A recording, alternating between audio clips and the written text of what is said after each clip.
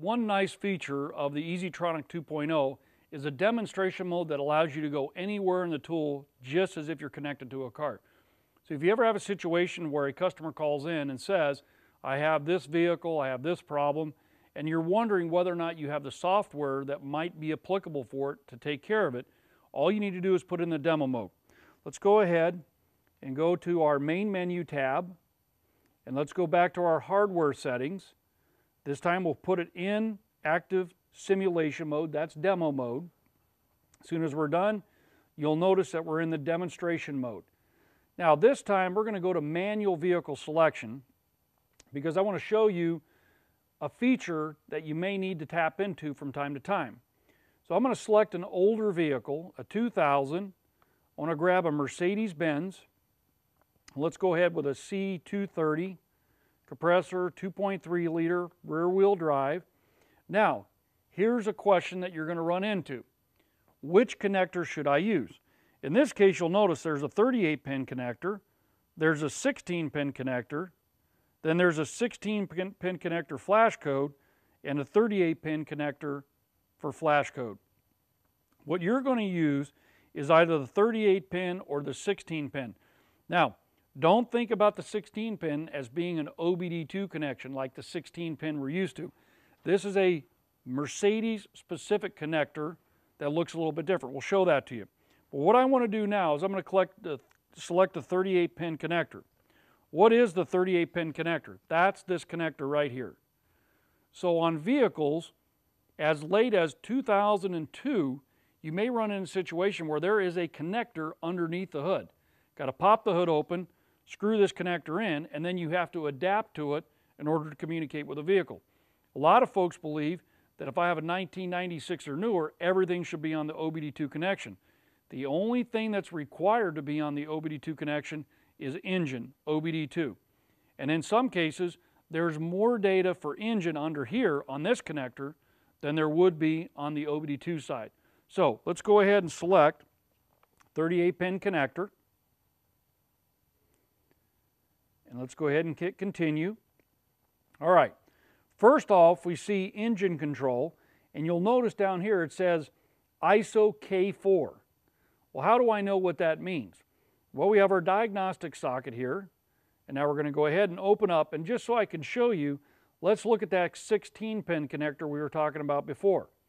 That right there is the 16-pin connector. So that is a connector that would potentially be underneath the hood. You can see by this picture, on the right hand outside underneath the hood, you would find that connector.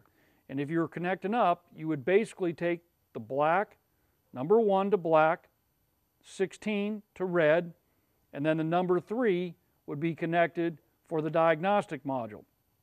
Let's go ahead and hit return, but we really want to go to the 38-pin connector, and we're going to scroll down, and there is that 38-pin connector by itself. That is basically the back side of this connector. So we would in essence plug that in, screw that down, and get it locked in. This will show you a breakdown of the other connections. So the other connector that we have here is what we call a multi-use adapter. And what this means is I can plug this into the OBD2 connection, and then I can manually tap in to configurations. There are some optional connectors you can get, but this allows you to adapt to most anything you want. It's got alligator clip-ins, so you can do a lot of different configurations. In this case, here's our connector, and if I go down and I look at this diagram, it'll say airbag, brake assist, engine control. So in this case here, if I want to talk to the engine with this connector, 1 is in the black, 3 is in the red, and green is in the 4. So here, I'm going to go ahead and do this. So this one's pretty simple. Obviously you can see black, right? So there's my black, and there's my red, and then the final one I need to connect is my green to number 4. Okay? So now we're ready to go perform the engine control diagnosis. Now, if you look down at your chart, you might say, okay, what else we got? We've got airbag, we've got HVAC. All you would need to do is pull the pin out, and in this case, we want number 8. Plug it into number 8 and go to the next one. That's how you use this Mercedes connector to get the job done. Now let's look at something else here. I'm going to close this. So down here, now that you know what you know, you may realize that engine is on 4. Well, what if I go to ABS? If I go to ABS, you'll notice this is changed to K6. So all I have to do, now that I know what I know, is go over here, put that in K6, and start scanning the car.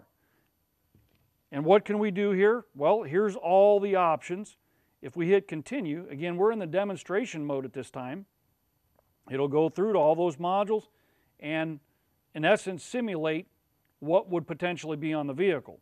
And you could go in and see, okay, what am I capable of doing on a particular application? I'm going to hit the back button. Now you'll notice periodically a little yellow bar pops up. Right there, system voltage under 10 volts. In this particular case, if the vehicle voltage drops below a particular point, again 10 volts, it's going to alert me to the fact that the battery's going dead in the car. That is a nice feature to have anytime you're working on drivability diagnosis. You know, the lights are on sometimes on cars, fans are running, different things are going on. You may not be aware that you're getting to a dangerous point during your diagnostic process where you don't have enough voltage. So that's a nice feature to have to get that job done. So you've got your diagnostic socket, very simple and easy to perform.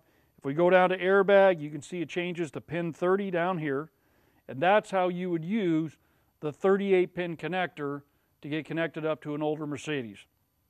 Let's go back to identification. Let's go to reselect. And that completes the demonstration using the 38-pin Mercedes-Benz connector.